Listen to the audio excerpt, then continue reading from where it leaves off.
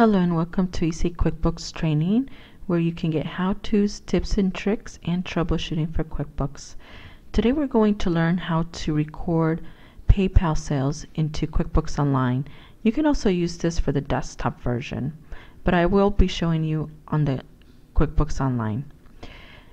I'm logged into PayPal, and in PayPal I want to go to Reports, Financial Summaries, and Monthly Sales. I want to get my monthly sales for the month that I want to record. I'm going to go ahead and select December 2016, and I'm going to view the report.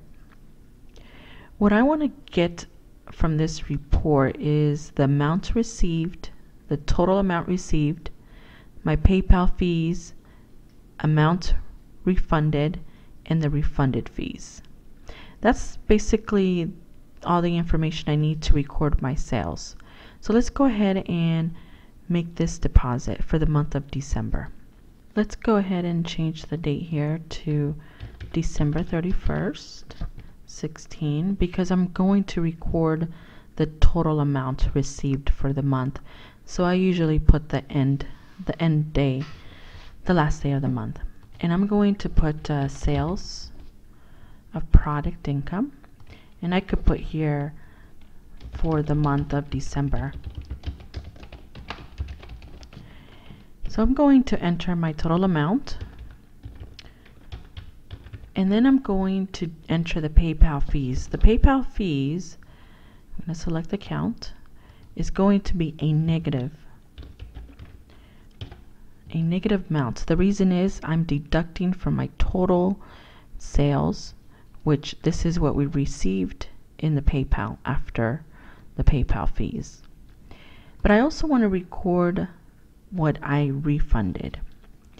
Now, if I'm doing a deposit and I'm doing a negative, it's going to be positive for an expense.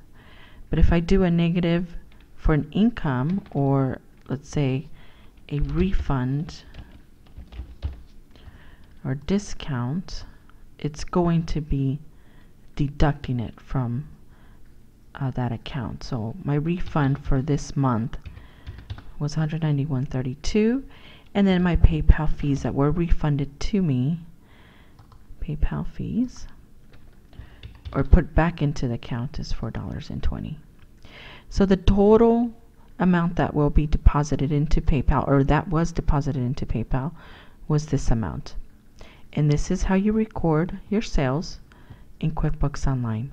Thank you for watching, and I will see you in the next one. Do not forget to subscribe to my channel.